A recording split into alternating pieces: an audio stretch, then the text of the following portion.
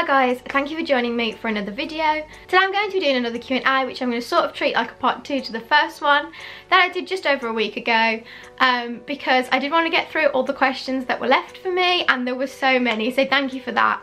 And I realised when I was filming the first one that the video was going to be super long, and if I included them all in the first video it would take days to upload on my internet.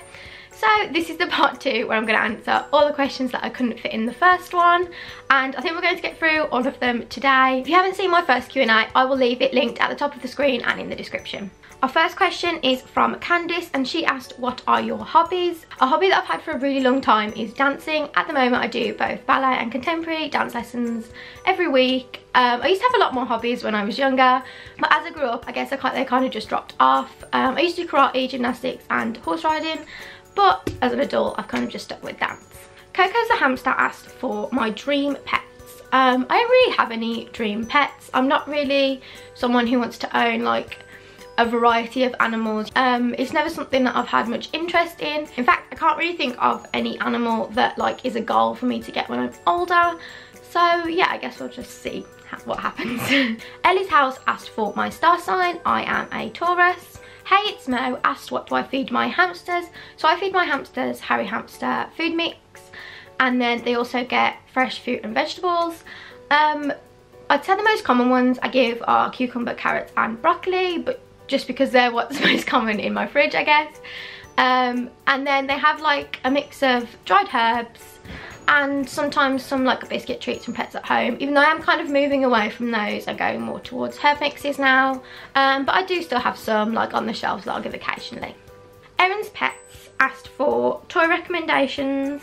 I can't really think of any toys that I have that I think, oh yeah, every hamster like needs that one specifically, but I do think that stuff made out of grass is really great. So you can get like grassy hides, tunnels in loads of different shapes. Biba has a couple and I think they're really popular with all the hamsters, so yeah, I think they're a great option. Gives a nice natural look to your cage as well. She also asks for the best Syrian wheel. I use the Trixie 28cm wheel, mostly because it was the most accessible to me. I couldn't really find a lot of options, and the ones I could find were really expensive, so I went with the Trixie one off Amazon first just to give it a go, since it was the cheapest, and I turned out really liking it. I liked it so much that at the time when I had Pat, I also bought him one, even though he had a wheel that was the right size for him, but just because I wanted a quieter one. So yeah, I think those wheels are really nice. She also asked for the best cages on the market. I think if you want to see all of the cages that there are on the market that are suitable, the best place to look is Zooplus, because they have all of them. So there are a couple of the Savic ones that you can get in like Pets at Home and things. Although personally my favourite cage and the one I would recommend to everybody who's looking is the Detolf. I don't think you can beat it, and obviously that is from IKEA. If you don't fancy such a big DIY project as making the wooden lid for the Detolf, you can go with the Samla, which is also from IKEA, in case you just wanted to go to a store where you can actually pick it up. And I know you can't go to a lot of pet stores and pick up cages, so IKEA is also a good option.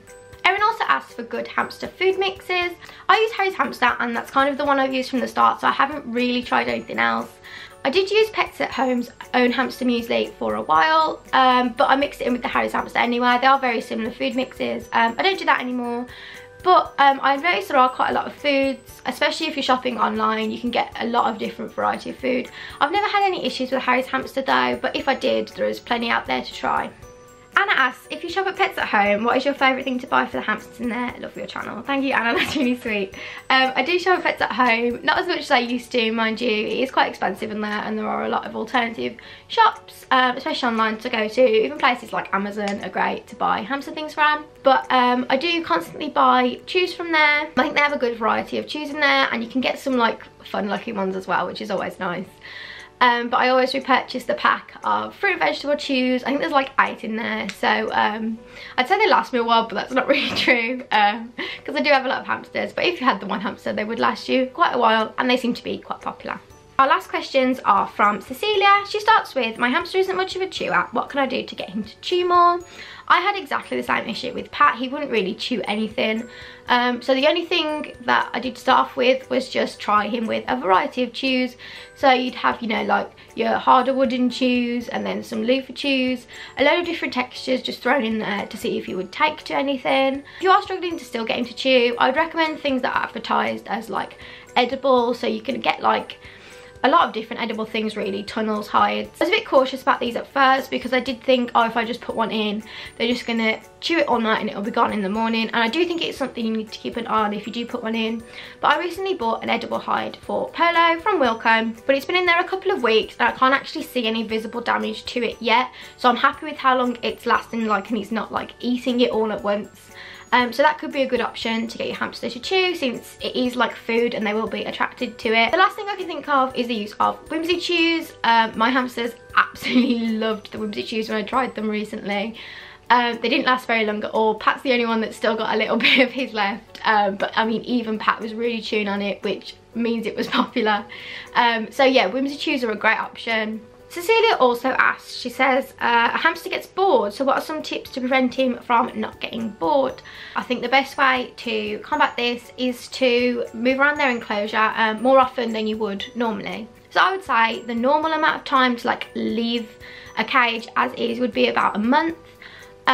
But you want to be mixing it up every 2 weeks or so, just removing some items and adding in some different ones. I do the exact same thing with Bibo because she does show me that she's getting bored after about 2 weeks or so. She will start to chew where the wire of the detail, like the wire insides, meet the wooden lid.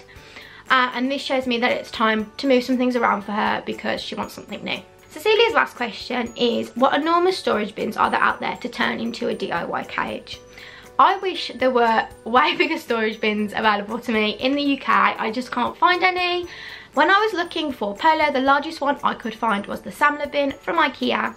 I do have a video all about that cage, so if you want to see that, I'll leave it linked both at the top and in the description.